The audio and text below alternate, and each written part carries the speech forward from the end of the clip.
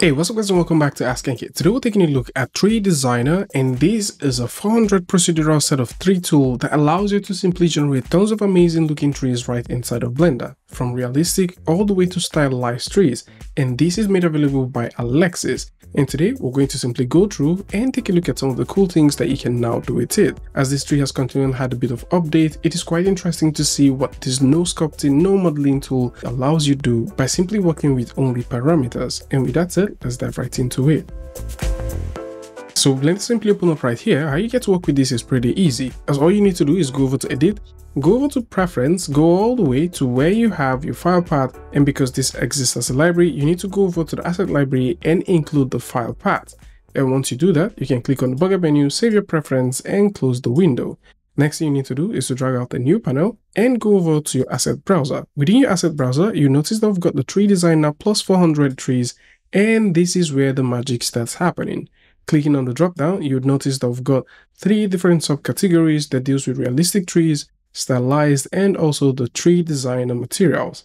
So for the realistic trees, we've got the ash tree, the birch, the ginkgo, maple, oak, and also spruce. If you expand them, you'd also see the high poly and also the low poly. And this is pretty nice, especially for those who like to work with low poly stuff at the background and potentially like to get some high poly stuff on the foreground. And the realistic trees are not the only thing that you've also got some stylized trees as well. And these stylized tree cuts across the bonsai and also the pine trees. And these are more anime style trees. And you can actually see some very interesting futuristic, realistic, and low poly trees all packed up right here. And to work with any of these is as easy as simply going over, let's get rid of the default cube, going over to any of the ones that you want. Say for example, like to play with ash tree, go over to the high poly ash tree, select anyone, drag and drop. So it is that easy, and you can see how much stuff you have with this one. So you can also go ahead and grab something else. So let's simply go ahead and drag this other one out, and you can just drag in as many of them that you want. So we'd like to bring this other one in as well. We can go ahead and get that. If we like to bring something a little bit skinny, we can also go in and bring that in here as well. And of course, if you like to bring in the low poly ones, you can of course go ahead, click, drag and drop. And that is exactly how easy it is for you to bring things in. Now, bringing things in is one thing, but customizing them makes it even worth it. So to get started, we have a simple ash tree here. And if you simply go over to the modifiers section right here, you notice that because this is geometry node based, we've got all of the parameters under a single geometry node. And to make changes to this is pretty easy. Right here, we've got seed, so we can seed these however we want until we get the desired result that we are looking for. And this is where proceduralism beats a lot of things. So in this case, we would like to have a tree like this. We can take a look at that. If we would like to play with the tree height, we can actually go ahead and increase the tree height if we want, reduce the tree height as well. We can play with the trunk width if this is something that we are interested in. And for any reason we would like to twist this, we can of course go ahead and do that. So we can twist this if we want. We can increase the amount of trunks that we want. So in this case, if we like to have 2 trunks, we can set that to 2 trunks. And you notice that we're having 2 trunks right there. I can go back and set this all the way to 1. And then we can play with the twisting as well. So depending on the size of the twist that you want across the overall stuff, you can get that. The amount of twist that you want as well, depending on what you're going for, you can also mix these things up and get something like this. This is beginning to look like a bonsai tree and it looks pretty cool. So once you have this ready, we can go over to the waviness and make changes right there. So there's a lot of options with this particular tool that allows you to create exactly what you're going for. So we can play with the waviness, we can increase the roughness because this is using some sort of map to actually do all of that.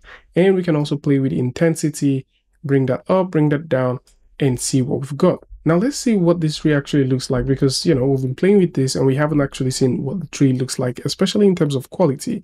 So this is basically what you have if you're looking at the tree via Eevee. Let's drag a low poly one so that you can see that as well. And this is basically what you'll be getting if you're looking at this tree with Eevee.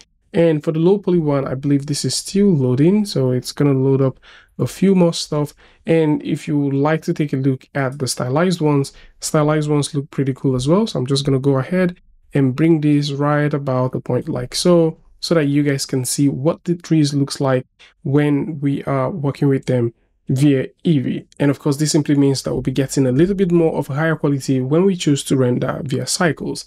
So back to the tree. Right here, if we have our piece selected and we go all the way down, we've talked about the waviness. Within the branch section, you can increase the number of branches, you can reduce the branches. The branches has a ton of things that you can actually do with it. So if you like to play with the length of the branch, you can do all of that stuff.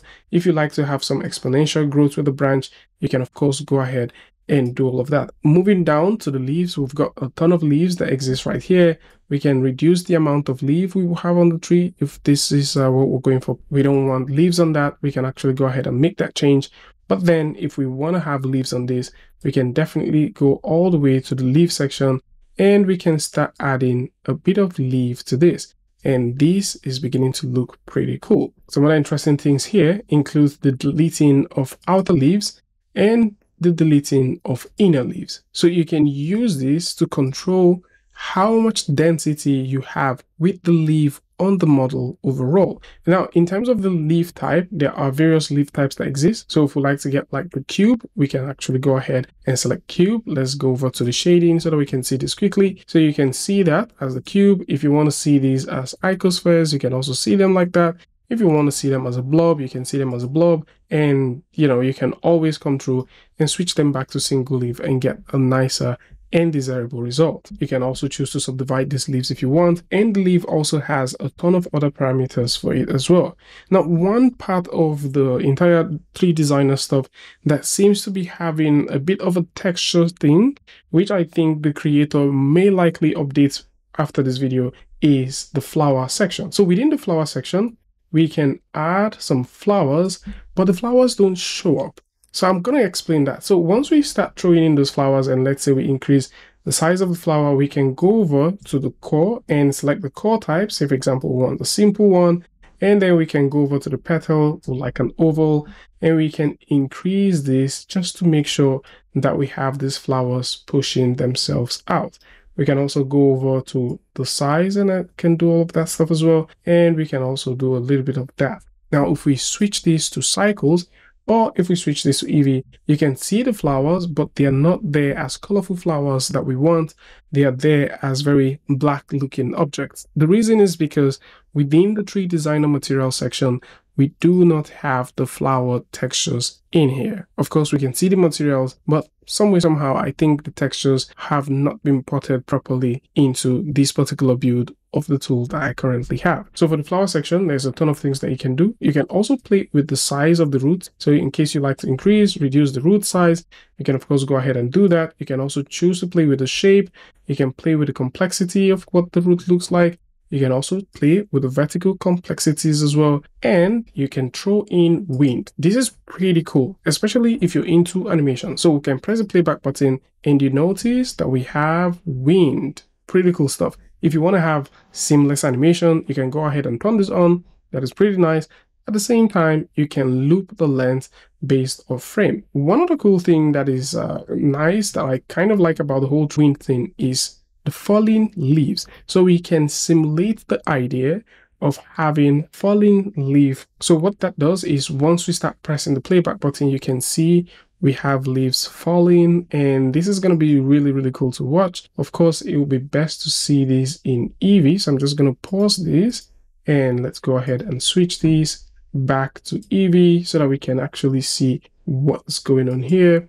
You can see that we have all of these leaves falling. So if we press the playback button, you can see we have nice looking leaves falling. Pretty cool stuff. So if you're thinking about a tree tool that can allow you create leaf falling simulations, this is definitely going to make that possible. At the same time, you can make the leaves disappear if you want.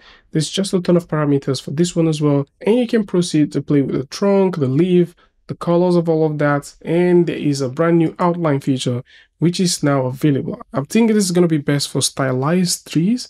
However, if you want to explore with this one, you can proceed to check this one out. So this is it. Amazing stuff right here. For those who are into trees, possibly you're looking for a new set of tree that you can work with, you can definitely go ahead and check this one out. The Tree Designer is an amazing tool. It is very inexpensive. And of course, for those who like to see these ones and possibly you would like to grab it, then I'm going to put this link in the description where you can check it out and check out all of the cool things that this has to offer. More so, you can also go ahead and check out the folks at 3D Shaker. They're currently doing a 50% on some of the amazing 3D tools as well. There is also the realistic sky from the folks at V Production. They've just announced this one is doing a 25% off for those who are thinking about nice looking sky stuff. If you guys want us to talk about this one, please tell us in the comments. We're going to make a video for you guys if you really want to see how this one works. There's also ClayMate, which is brilliant. Now, this is also another interesting tool which is currently available for those who like to create that clay-like feature in their scenes, possibly to do a before and after look dev-like stuff. This is beautiful. You can come through and check it out. And the folks at Node Interactive have recently created Solidify Plus, which is a beautiful way to actually work with Solidify inside of Blender. Of course, there is a lot of cool things that this comes with. And for those who might want to explore it and check it out and see some of the things that are now featured with this one, alongside all of these other ones that we've mentioned, links to this will be in the description, so do well to check them out. Tell me what you guys think about this one in the comment section. And of course, if you like this video or you like something from this, you can go ahead and give a like and don't forget to share with a friend. And until I see you guys in the next one, peace.